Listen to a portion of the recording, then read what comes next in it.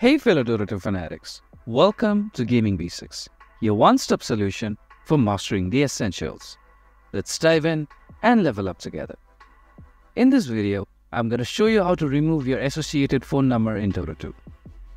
To do so, you first need to open your Dota 2 via the Steam client, and then on the top left side of your screen, click on the gear icon, which is your settings menu, like so. Now once you're in the settings menu, click on the account tab, which is right over here. Here you can see there's an option to remove associated phone number. Click on it and your number will be removed. If you found this video helpful, please give us a thumbs up. And if you have any questions for us, please feel free to mention us in the comment section down below.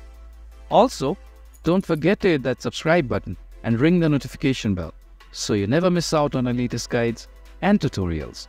This has been your host Steve. Happy gaming!